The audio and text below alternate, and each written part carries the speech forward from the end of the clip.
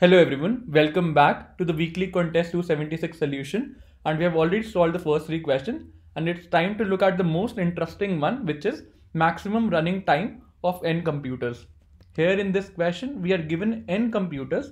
Along with this we are given an array of batteries that can be used to plug in the computers. We need to identify the maximum number of times that you can run all the n computers simultaneously. So here they have specified two examples. I'll walk you through these examples. Also, this is the most interesting question of the entire contest. So I will urge everyone to look at the solution because you will definitely gonna learn something new in this. It's very interesting. So let's get started. And let me just start the slideshow. Maximum running time of n computers, Leetcode 2141. It's a hard level question on Leetcode, and I also feel the same.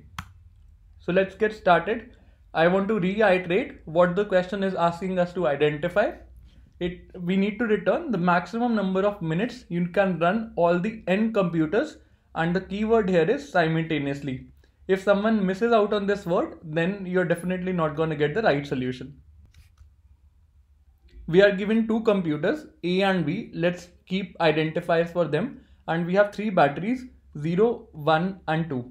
In the first go, let's hook in 0 and 1 battery with A and B. So 0 gets attached to it and 1 gets attached to it. And for how much duration are we gonna consume these two batteries? We will consume these two batteries for a period of 2 minutes each.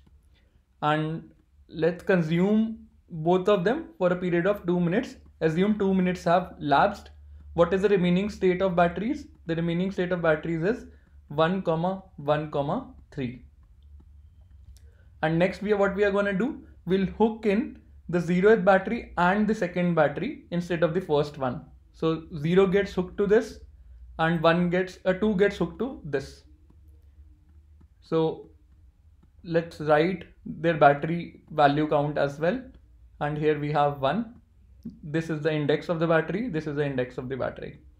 And for how much duration are we going to consume the batteries? We'll consume it for a period of 1 minute.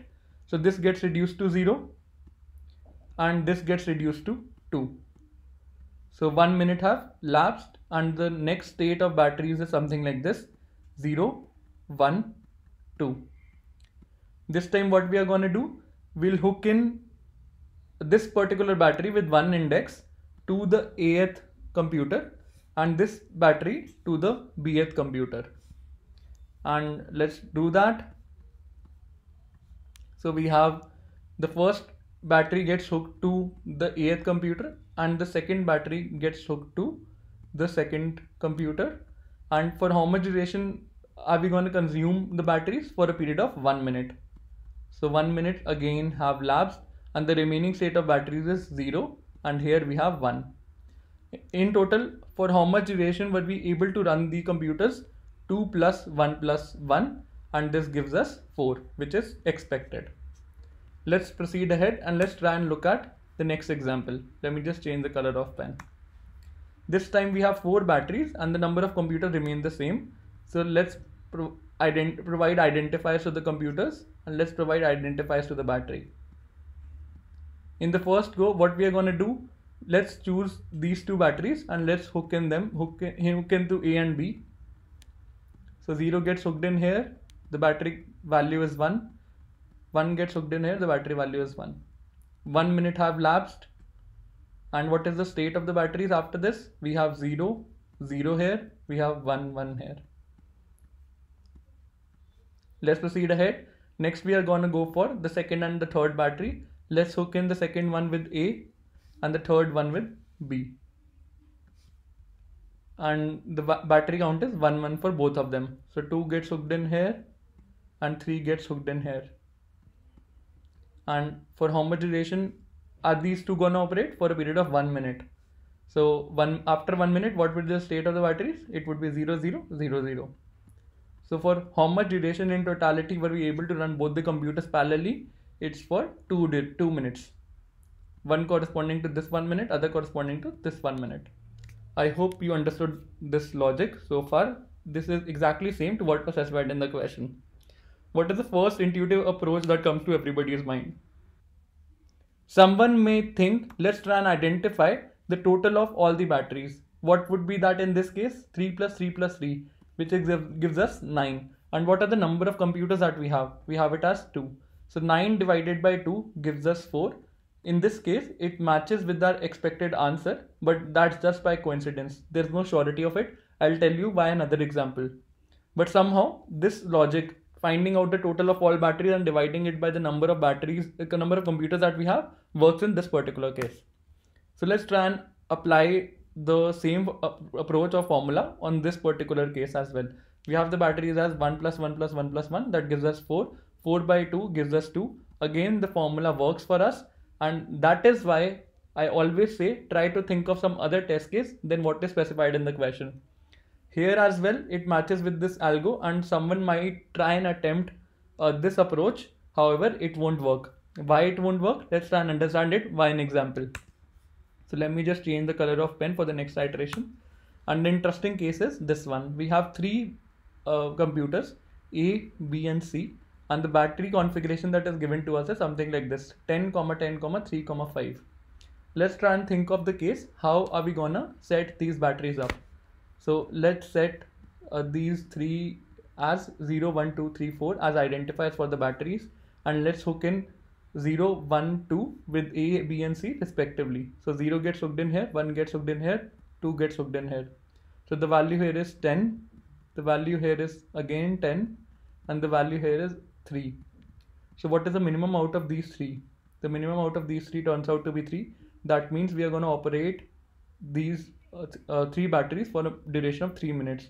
What is the remaining state of batteries? It's 7, 7, 0, 5. And let's hook in the remaining 3 to these 3 computers. We have 7 here, we have 7 here, we have 5 here. For how much duration is it going to work? It will work for the minimum duration out of these 3, which is nothing but 5. After 5 minutes, what is the state of the batteries? It's 2, 2, 0, 0. There are less than 3 batteries to operate the computers, and the total operational time turns out to be equal to 3 plus 5, which is nothing but 8. So the answer for this particular case turns out to be 8. However, let's try and apply the algo that we just discussed in the previous slide. Let's take the total sum of all these battery values.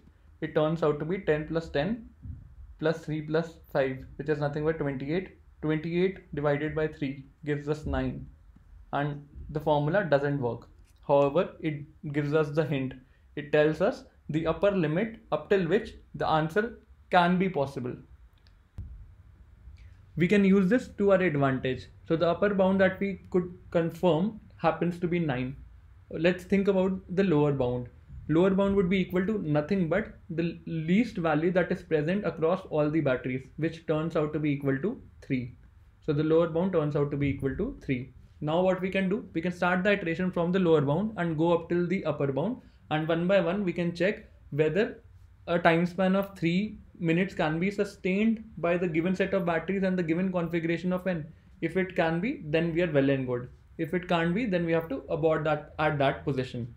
So we'll go start from 3, we'll go up till 4, we can go up till 5, then we 6, then 7, then 8, and then 9. However, there is a smarter way approach as well. So what we can do, we can apply binary search over the range instead of the values. So the lower bound range turns out to be equal to 3, the higher bound range turns out to be equal to 9. We'll identify the middle value, which in this case turns out to be 3 plus 9 by 2, which is nothing but 6. And we will check whether we are able to sustain the 3 computers for a period of 6 minutes using these set of batteries. If we are able to, then we will increment the lower bound to mid plus 1. Otherwise, the higher bound get reduced to mid. We were pretty aware of the binary search algo. However, I'll talk about more in the presentation, but I want to talk here on one aspect, that given a set of time span, how will you identify whether we are able to sustain it for the given set of configuration of n that we have, provided we have a battery array given to us. So that is another important aspect that I want to highlight going forward. So let's talk about, let's hypothetically assume Let's take the same example. We have the lower bound as 3, we have the higher bound as 9, and what is the middle element? The middle element turns out to be equal to 6. Now we want to check whether a period of 6 minutes, during the period of 6 minutes, are we able to sustain these 3 computers given the set of battery configuration that we have. Since the time that we are looking for is 6 minutes and the number of computers that we have is 3, so the total target time span that over which these 3 computers should run in cumulative should be equal to 3 into 6, which gives us 18.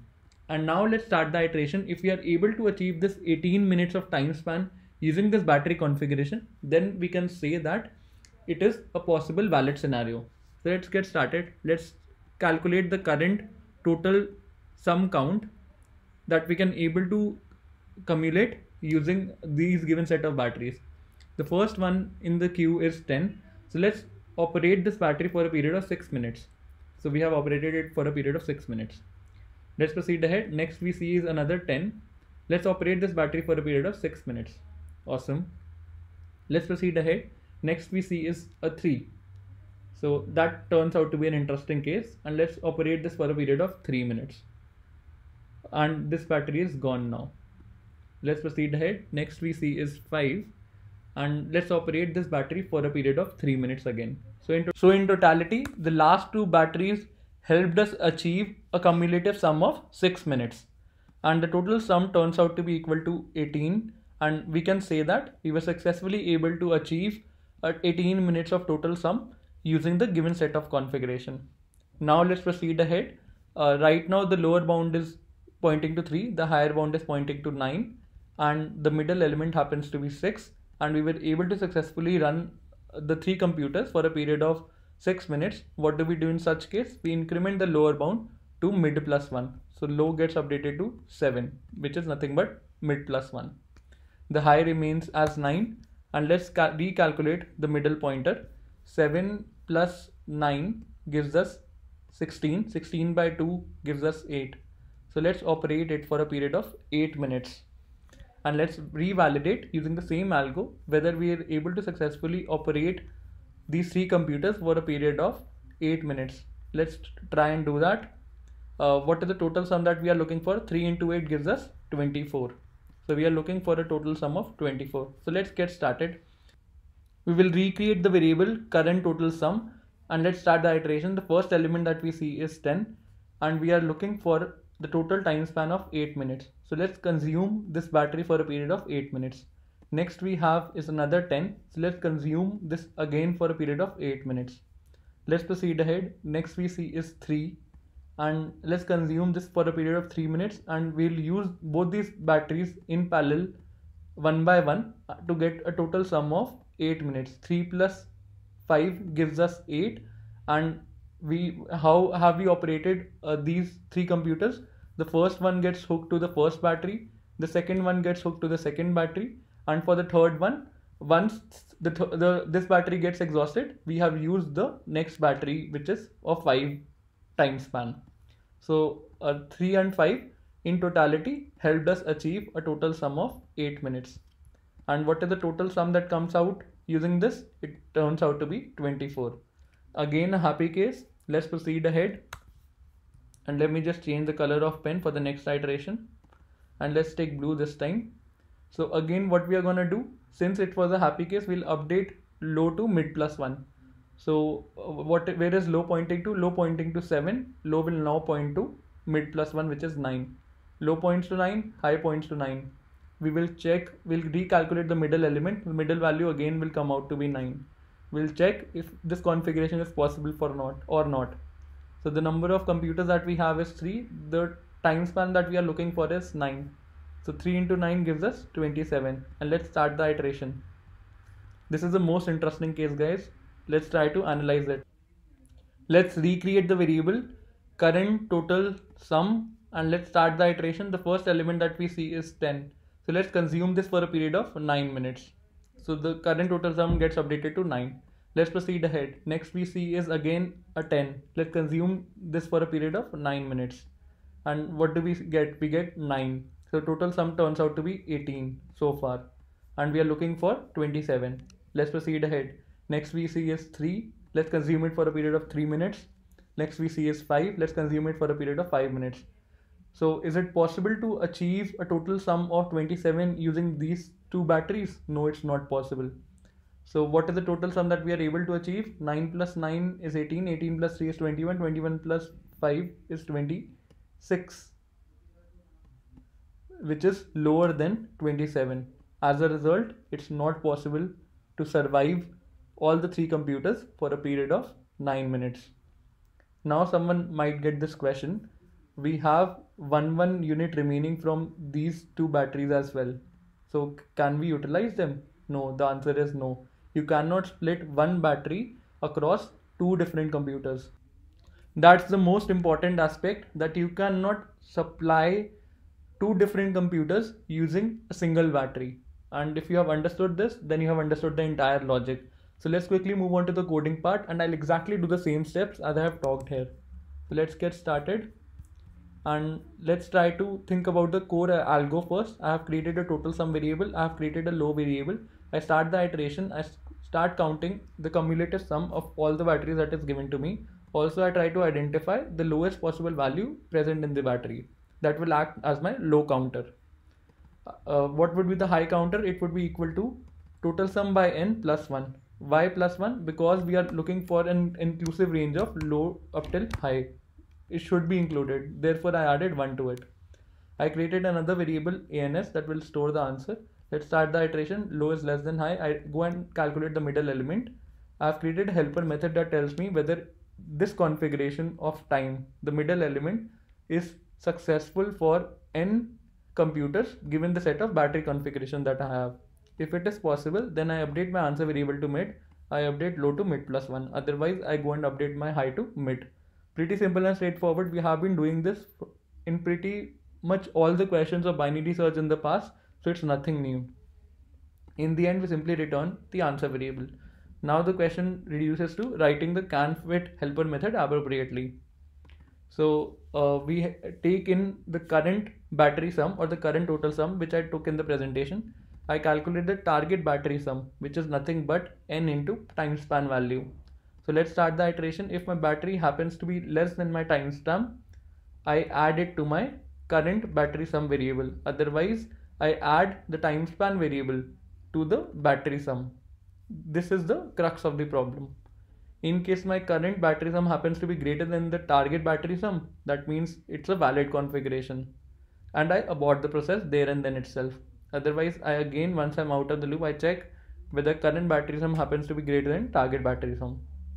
Pretty simple and straightforward. It's exactly same as I talked about in the presentation. The crux lies in this particular if-else statements. So let's try this up.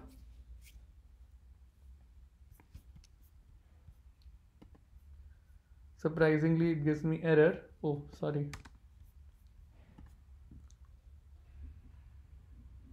Accepted.